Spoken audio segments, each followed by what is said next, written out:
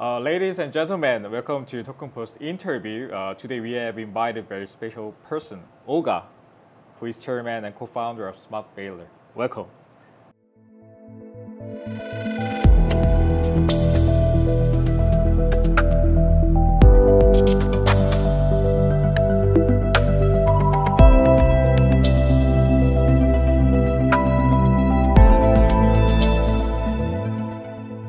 Welcome. Thank you, David. Good to be here. Good to be here. Okay, so let's get into the interview. Please briefly introduce yourself and SMART VALOR to Tokenpost users. So my name is Olga Feldmeier의. I'm one of co-founders and board chairman of SMART VALOR. I'm background, I was actually, before that, a banker. I used to work for Barclays Capital and UBS.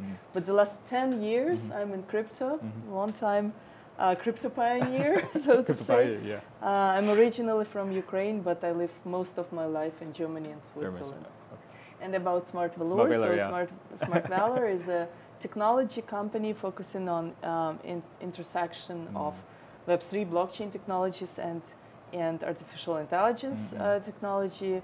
Our core business is digital asset exchange. And we're known as a publicly listed company. Yeah, yeah. Even though SMART VALOR is a European company, it is really well known here in Korea. Yeah, because it became the first digital asset exchange in Europe to receive approval from NASDAQ. So you guys have listed on NASDAQ last year, and you are still the only one exchange in Europe who is listed on NASDAQ. In the worldwide, there are only 2 crypto exchanges listed on NASDAQ, yours and Coinbase. So why it is like this? Well, it's like this. Yeah. So there are basically 2 reasons, you know. One is, of course, the status of publicly listed companies connected to fulfilling a lot of requirements as you go, right? So just to name a few, you need to publish financial statements quarterly, right? So every 3 months. You need to go through full financial audit where, you know, everything that you do is screened, the bank accounts, statements, everything, right? You need to have independent board, you're subject to market abuse regulation and so on and so on. So it's very long list, right? So you need to play by the rule and be very transparent. Which is, you know, not easy to do for small companies. This is actually only huge companies, right, go for that. And we did it because, you know, we wanted to show that crypto can be done in a super compliant way, right? Like the best practice. So that was actually the point. But the other reason why there are so few companies is only that, 2. you know, the Wall Street doesn't really want us, right? The banks are still in many parts against crypto companies. So the moment when we were preparing for listing, you know, in 2021, right? Like, for example, just give you one example. When you list on NASDAQ, the securities needs to be cleared through Euroclear, and Euroclear has only certain banks it works with, and you need to associate and open accounts in those banks, right? So, for example, at that moment, all of those banks had a no crypto company policy, right? So they would not even open an account for you. Now, how do you even make it happen? So that's just one of those hurdles. So it was really, really difficult to do.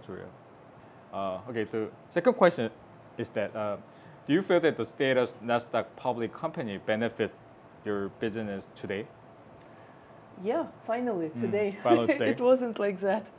So, but you know, after FTX happened last year, you know, this is where people started to realize that, yeah, it means something when the company is reporting financial statements and is, you know, subject to all the rules and complying with all the rules. And, you know, we noticed that post FTX, whereas, you know, a lot of exchanges, centralized exchanges, suffered from withdrawal of funds, right? We had no withdrawals, right? It's actually in the opposite, right? We had more users registering because now they feel, oh, okay, well regulated, you know, NASDAQ listed, like all this regulation has a benefit. So you keep the user more credential on that part, right? Exactly, and more trust, more right? trust on because like even just, you know, full financial audit. Like we had people, 25 people involved in audit, looking at all the processes, all the documents, all bank statements, right? It's a big supervision, which is, you know, hard work for us, but it's good for transparency. And trust. Okay. Yeah, this is good. But how about the current environment? The volumes are down across most exchanges as the crypto winter becomes a prolonged one.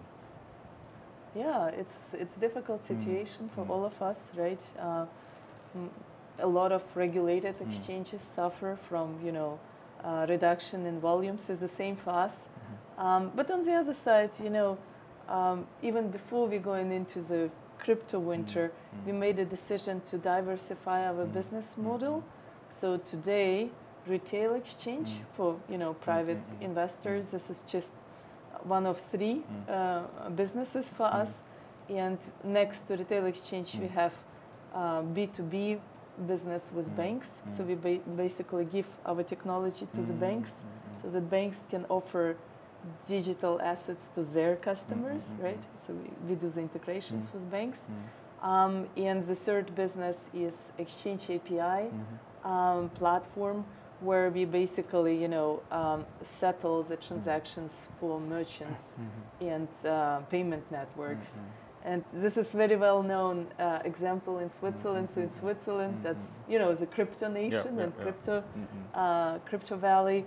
So in Switzerland, national railway services, every ticket machine of where people buy tickets, they can also buy at the same machine Bitcoin day night, super easily, right? 24/7 for cash or card, right? And this is, for example, also powered by SMART VALOR, right? And that's an example where we deploy our Exchange API platform, right? This is all exciting, but you know what I'm super happy about? A lot of people also in Korea know us as, you know, visionary for security tokens. We started in 2017. One of the first. We wanted to be a platform for security tokens, but regulation was slow, right? It wasn't literally possible. And just this year, after 5 years of work, European Parliament, you know, signed off the regulation for digital securities, right? Took a while, and now we're applying for this license, and I'm very happy that we are back to the original vision of security tokens. Wow, cool. Great. Finally. Yeah, sounds promising, right? So now you're in Seoul. So what brings you here, actually? Well, a lot of reasons. I love Korea. I love Korean people. I love Seoul. For me, this is a city of the future. Really excited to be here. But this time, it's of course Korean Blockchain Week, right? This is where the world comes to Korea, so I have to be here. And on the other side, you know, we recently announced the Web3 AI project that we've been working for a while, Elonn.Ai. And of course, I wanted to share the news. Okay, yeah, it sounds like AI project, right? So could you tell me more about the Elonn.Ai? Yeah, so Elonn.Ai, first of all, the name, you AI. might think about Elon Musk, has nothing to do with Elon Musk. It stands actually for Enhanced Language Oriented Neutral Neural Networks, right? Neural network. So it's basically the essence, the fundamental layers of AI technology. And what it does, you know, it's basically, you can imagine as a, you know, meta layer between the user and the world of digital assets, whereas, you know, user can transact and receive, you know, information and recommendations on investment and actions through this meta layer. It's difficult to understand. It's kind of like, you know, the users have the flexibility to integrate MetaMask, Exchange wallets, you know, Ledger, integrate it all into this, in this basically, you know, meta layer, and transact in a natural language. So you can basically tell the program what to do, and it will execute. Okay, so it is not a wallet, right? Not a wallet, right? So yeah, well, yes and no. It's kind of like it maybe sounds like a wallet, but it's not a wallet. Like you can connect any wallet to this, right? And it basically has 2 components, right? So one component is the interactive transaction layer, right? And it's basically, you know, based or built around the concept of natural language processing and large language models, you know, which basically translates the nuanced, difficult human language into machine readable and executable transactions and transaction instructions, right? So basically you don't need to make the transactions the way we are now doing this and all this mess with DeFi and you don't know what you're doing and where you're sending your tokens. It basically, you can tell this software. So please find me the best opportunities to diversify my 1 Bitcoin into 10 different layer 1 protocols, right? Yeah. And it goes and executes, right? Without you doing this really, right? Wow. So that's really next generation in terms of user experience, right? The problems that we have in DeFi and in crypto today. And the second component is basically a deep dive AI-based analytics, right? Where, you know, based on the concept of machine learning, the tool goes out and screens all the new social media, on-chain analytics, off-chain data, what's going on in the market, right? And comes up with personalized suggestions what to do based on your portfolio, based on your request. You can say, hey, Elon, tell me, is this a good day to buy or sell Bitcoin? And it will screen all the data and come up with a suggestion. Wow. So that's really, I think the investment experience is going to be transformed so dramatically in the next couple of years. We will all be just relaxing there on the sofa and say, yeah, Elon or whoever, execute. You know? Wow, great. That's, very exciting. Yeah. So which problem is it solving via using that Elonn.Ai? The main problem, yes, exactly this. You see, we've been complaining in crypto, everybody. Oh, the biggest hurdle to mass adoption is usability and complexity, right? So this is what AI came to solve. Easily you already see it today with ChatGPT, how easy it is to do anything, right? This is just the beginning, right? It's going to be so much bigger and so much better applications are going to be built using this large language models, right? And of course the information, the overflow, like who has the capacity to study all the news and what YouTubers saying and what researchers saying and Bitcoins moving on exchanges of like this is just impossible, right? And this is where AI finally arrived to help us. Wow, cool. So how is the project organized, the Elonn.Ai? We give it a very long thought, you know. There are two alternatives, right? Just proprietary software or open source, right? And we arrived at the conclusion, you know, that it needs to be open source, decentralized project, right? Because you see, it's kind of like, well, maybe first of all, let me give you an overview what's our role, right? It's SMART VALOR. So we act today as an initiator, right? So we started the project, and also as a core developer, let's say, right? But you know, as the project evolves and towards the first iteration of the product, we're going to open up this ecosystem and involve external developers, community, and just make it really open source project. Open source project. So why this form of like governance? Why? There are basically two reasons. You know, first of all, like everything that we see today in the space of generative AI is just the beginning, right? Like the progress in AI, artificial intelligence technology space is exponential, right? So it's not even, you know, my predictions. There are much more smarter people in the space than me, and everybody agrees, you know, that probably within a decade, artificial intelligence will overtake human intelligence, right? Really soon, Exactly. What does it mean? That the tools that we build today, they're so powerful, right? So if you give it into the hands of, you know, government or big tech companies or like literally any centralized entity, right? This could mean, you know, more control, potential misuse, and so on, right? So this powerful tools needs to be in the hand of community, right? On one side, right? But on the other side, is actually, you know, how do we build an excellent AI tools? How do we even achieve that? A, it needs a lot of resources. B, it needs a lot of data and intelligence. What is special in Web3? The special thing in Web3 is that we have a way to build in a decentralized way. And in the way that, for example, you know, like, yes, we need a lot of user data, proprietary data, right?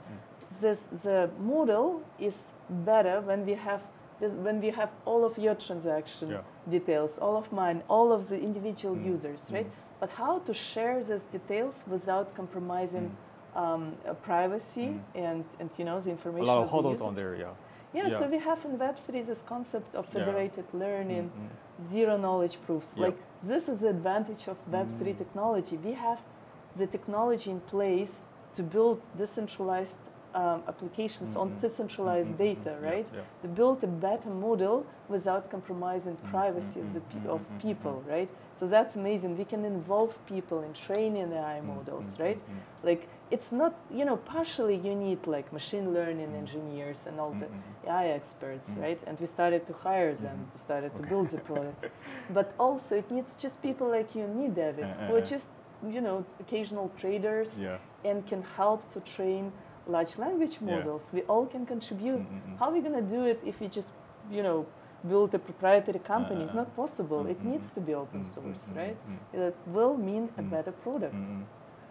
Wow, this sounds really visionary. So, what does it mean for SMART VALOR and its current stakeholders? 밸러토큰 is listed on Bithumb, as much as I know. Yes, for a long time actually. And you know, for us as a company, that means, of course, you know, exciting new chapter in even more disruptive technology, right? I mean, blockchain and Web3, that was already quite groundbreaking, but AI this is like, you know, again, a next layer. So for us, the team is excited, you know, of course, it's like a new chapter, so this is great. For our stakeholders, for VALOR token holders, I mean, you know, this is, in any case, very privileged group of, you know, crypto holders, because how many companies has a status of publicly listed company and are protected by all the regulations that is burdening the public companies, right? So that's, in any case, good place to be. But plus, additionally, you know, SMART VALOR will remain the developer of ELONN.AI, right? So this is like a core developer, and we're contributing resources, we're building up the product, but also we have capabilities. We as an exchange, we have KYC, we have fiat on-ramp, we have, you know, all the transactional systems and regulation. And these capabilities we will bring into ELONN.AI, right? And with that, we will enhance the utility of a VALOR token and basically, you know, extend, you know, the range of the technologies which stand behind the VALOR token. Wow, great. Yeah, as a last question, do you have any last comment to our Korean viewers?